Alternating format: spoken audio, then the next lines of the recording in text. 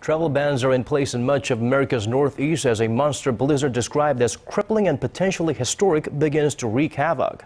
Winter storm Juno is expected to pack hurricane-speed winds and dump up to 90 centimeters of snow, with its strongest punch to be felt Monday night through Tuesday. Ahead of it, a state of emergency was declared in the state of New York, New Jersey, Rhode Island, Connecticut, and Massachusetts as thousands of flights were grounded in and out of the region's major airports.